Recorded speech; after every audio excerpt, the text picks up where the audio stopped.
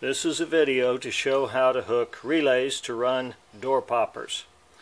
I'm starting off with the relays themselves. These are generally purchased from eBay. I can't verify that all the colors are the same. And looking at what we have here, the white and yellow that will be separated for each door. The white will be the 12-volt control circuit hooked up to the micro switch or whatever switch you use. The yellow wire will be the power that goes to the door solenoid itself. The two black wires are grounds to be connected towards the battery. The blue wires are the power in. That needs to have at least a 40 amp fuse going to it. The two red wires will not be used at all. The other white and yellow will be for the other side of the door. Now there's a couple ways to provide power from this.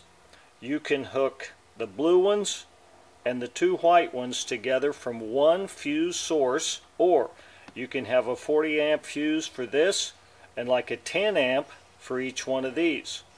Now when you look at this, you see the 85 and 86 is the power coil, 30 is power going in, 87 is the power going out that we want. Now these simple relays interlock, they slide together, which makes it easy to fasten somewhere.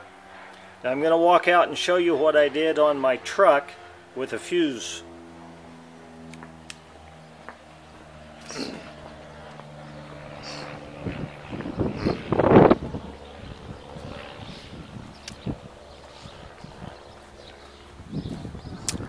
This is redundant. This is the fuse in the power circuit. Runs over here and it runs to this relay. Now this blue wire is the power going in.